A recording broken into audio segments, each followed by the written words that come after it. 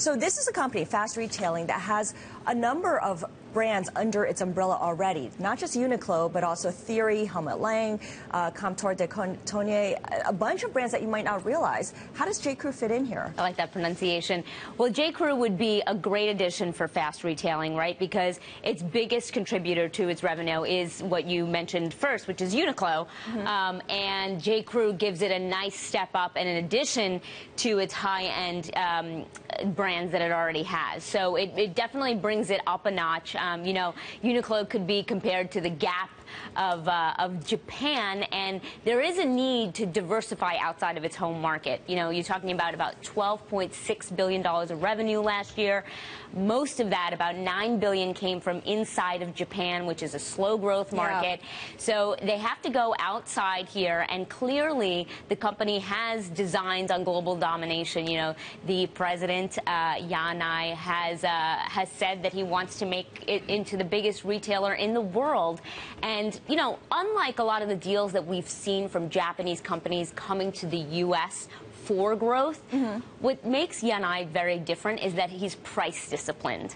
And that's what actually, he won't overpay. And that's what will actually make this deal different from, you know, when we've seen, for example, SoftBank coming to the U.S. to buy Sprint or Suntory buying Beam. Here's my question are there fundamental changes in the business? If fast fashion is an unbelievable concept. It's really changing the entire retail clothing business.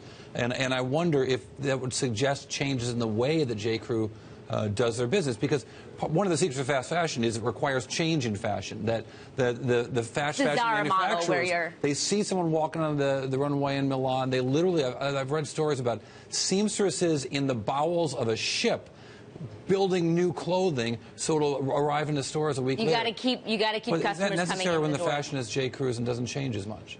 Well, J.Crew has changed a lot of its fashion. In a way, it's kind of adapted that model of always constantly coming out with new designs. And, you know, at the higher end, like I said, you know, retailers have to innovate just as much as technology companies. That's my question. In an acquisition, would the company actually change? Would they make? Well, look, have they done so that the companies they've acquired? Well, at the end of the day, Yanai is a big fan of Mickey Drexler, so it'd be hard to see, you know, a massive change. It looks like he wants to buy this company because he likes Mickey Drexler and probably would keep him at the helm. How that would work out is really tough to say because you're talking about a clash of personalities in a way. The two men have met before, Tadashi Sanai. Oh, yeah. Tadashi Sanai has been in contact with this company, J.Crew, for a long time.